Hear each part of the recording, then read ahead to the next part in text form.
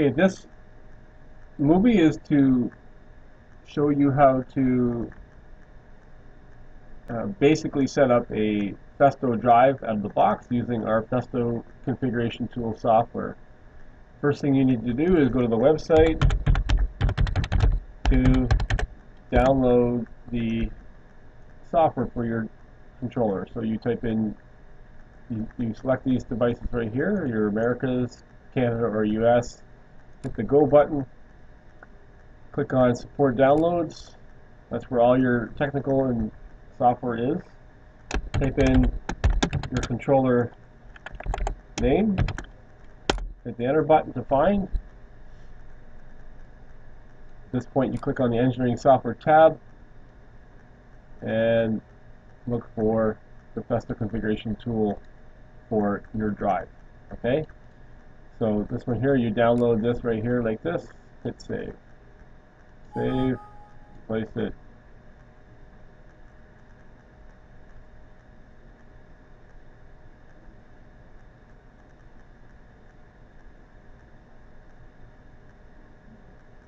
Now you've got the software.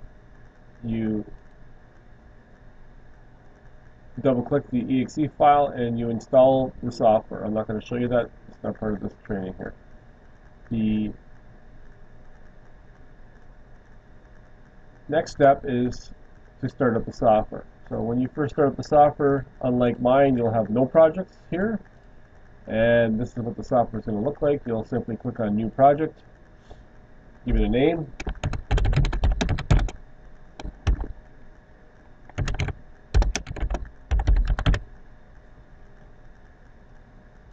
put in an author, hit the OK. You could have many different plugins here. In this case, we're using the CMMS-ST.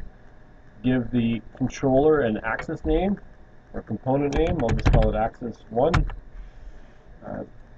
There's different versions. It always defaults to the latest. I didn't install the newer version, so it'll default to whichever my latest is.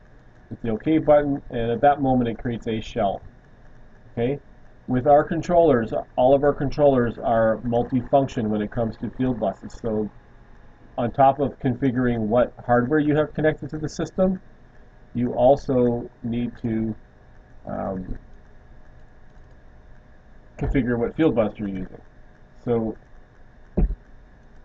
that's the main purpose for this software here.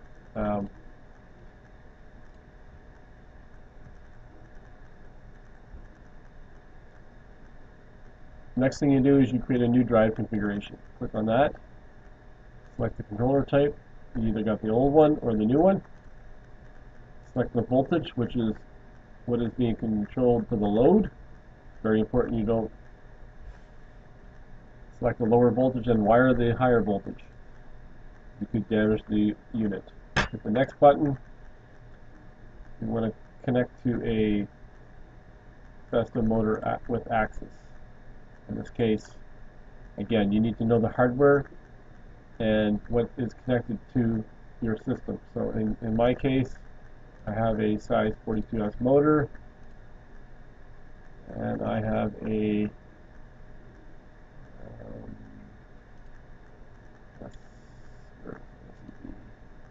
okay, the S stands for the servo encoder, B for the brake. I don't have any gearbox, so I'm just going to hit the next button. I'll select the linear axis this time around. As you can see, tooth belt size 50, the stroke 400.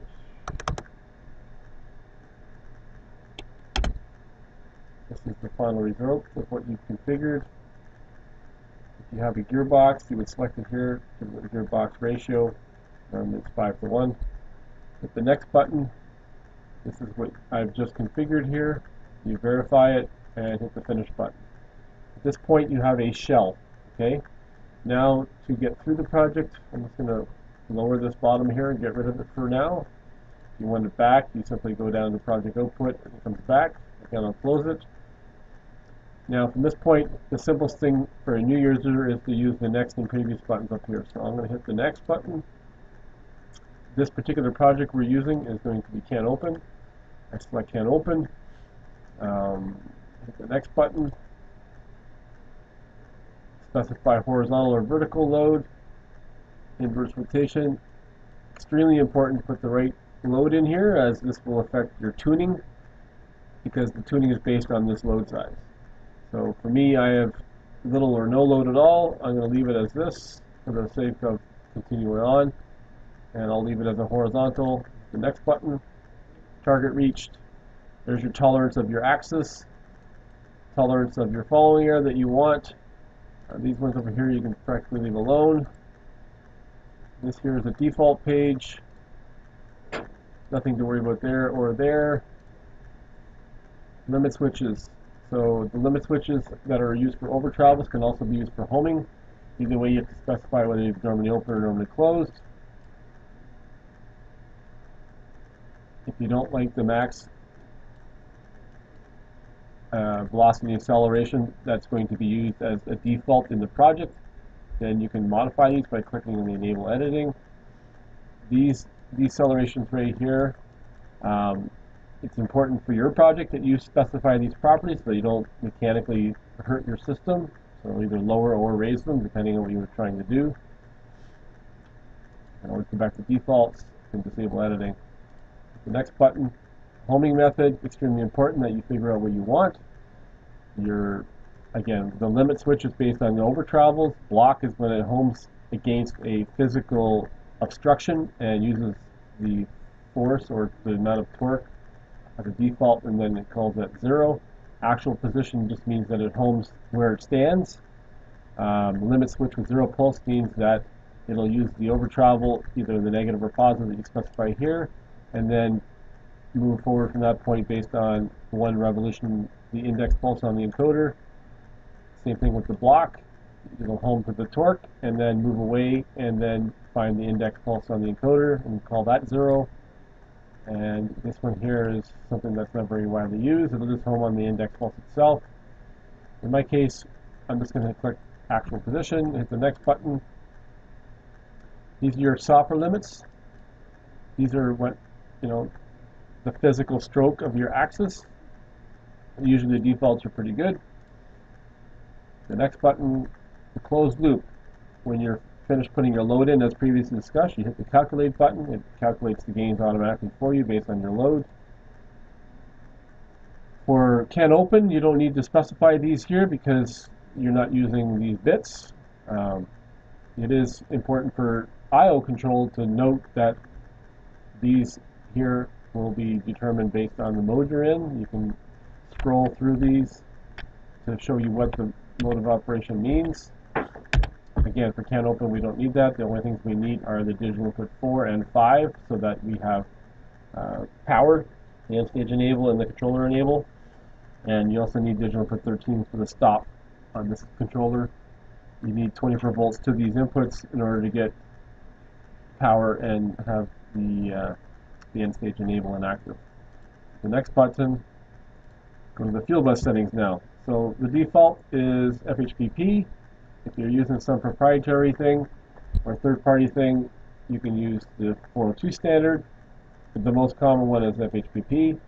When you're using FHPP, you want to use the factor group. This takes the user-defined units in the controller and converts them to a meaningful number, which is in this case millimeters. So by specifying -2 on all things here, that means that we're going to be sending whole numbers as our target position if we're using that.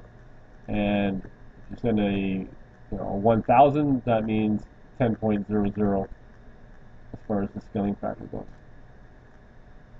When you're in direct mode and you're controlling over the field bus, the base value velocity is based upon a 0 to 100% value. So 0 to 100% of this value would be your velocity, and then your accel and decel are both at these are constants. Hit the next button. This is jog mode. Usually the defaults are good. You can slow them down. This says, I'm going to move at 13 millimeters per second, and then 2 seconds later, if I'm still holding the button down, I'm going to ramp up over here to this new velocity with this accel and decel. The next button, if you're going to use record modes, populate this with some information. These are absolute moves. You can always turn the dynamic help on if you don't know what these mean. So wherever you click, from over here, the dynamic help changes where the page is. I go back to here. So A stands for absolute positioning. Profile, you have 7 profiles in this particular controller, which specify the velocity, accel, decel, and the rest of the parameters here. So if you select 0 for this one and 1 for this one, when you call move 2, it will use these parameters. When you call move 1, because it's 0, it will use these parameters. That's simple. This is, I'm going to turn the dynamic help back off just for clarity here. The error management, it's important that you go through these here and you figure out what your limits are and how you want the reaction. These power stage off, quick stop, warn.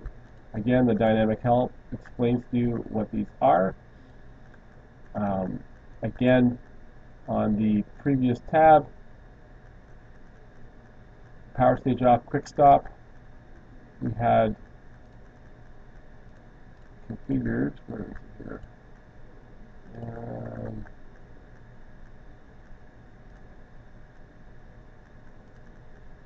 Where is it?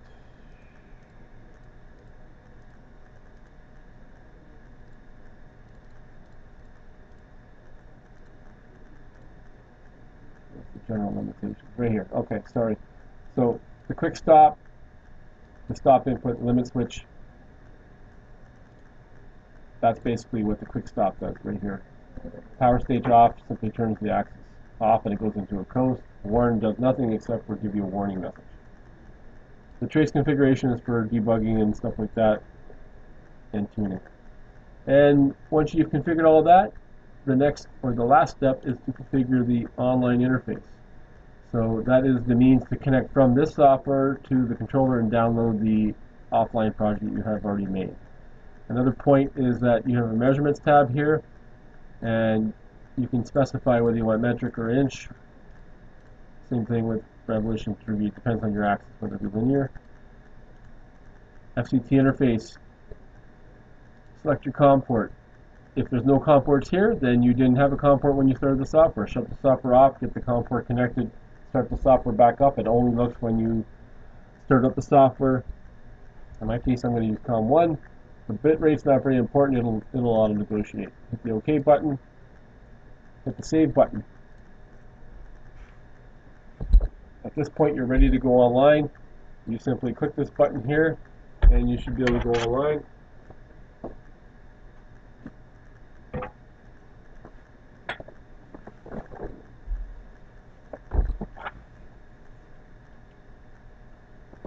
Just connecting the controller here. So if I go online, I click the button, and I've got a project. So at this point I can synchronize, I can do a download, or I do an upload. Because I already have a project in the controller and this was only for sample, I'm simply going to upload the project.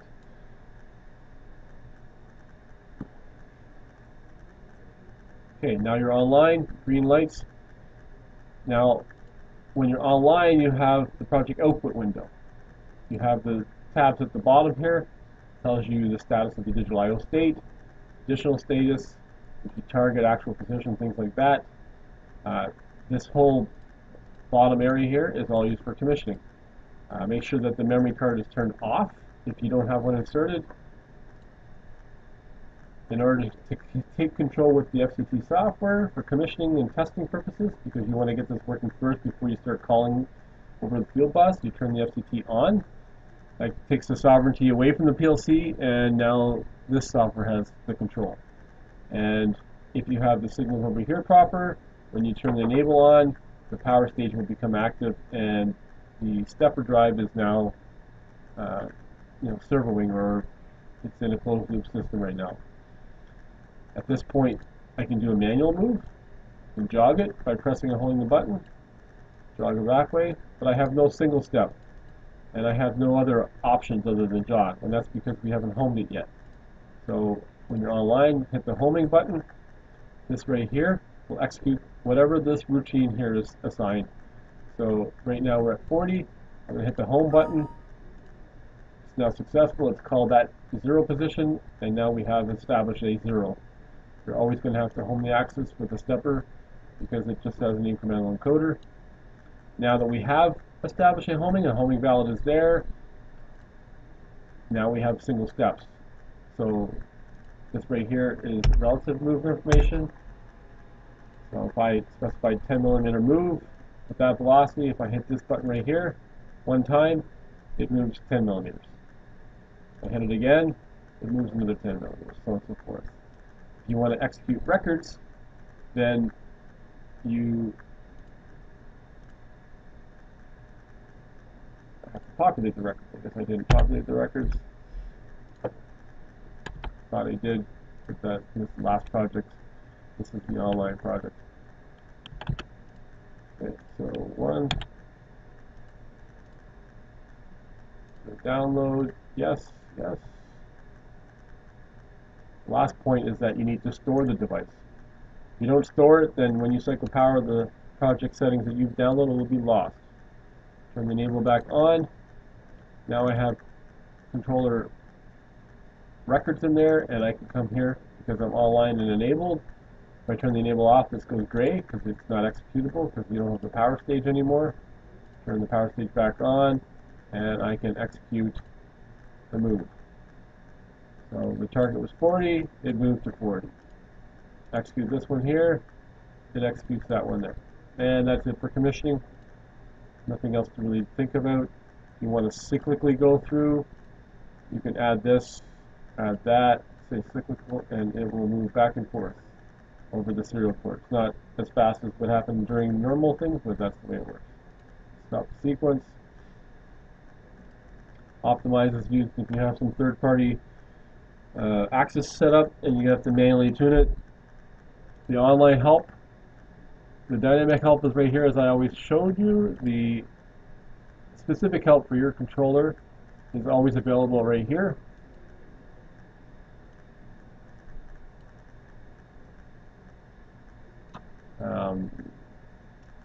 The most common thing is error handling, so errors and warnings are all right here. So that helps you troubleshoot your controller, wiring, things like that. And there's other areas here that shows you about the FCT and how to work with it in general. And that's it for today's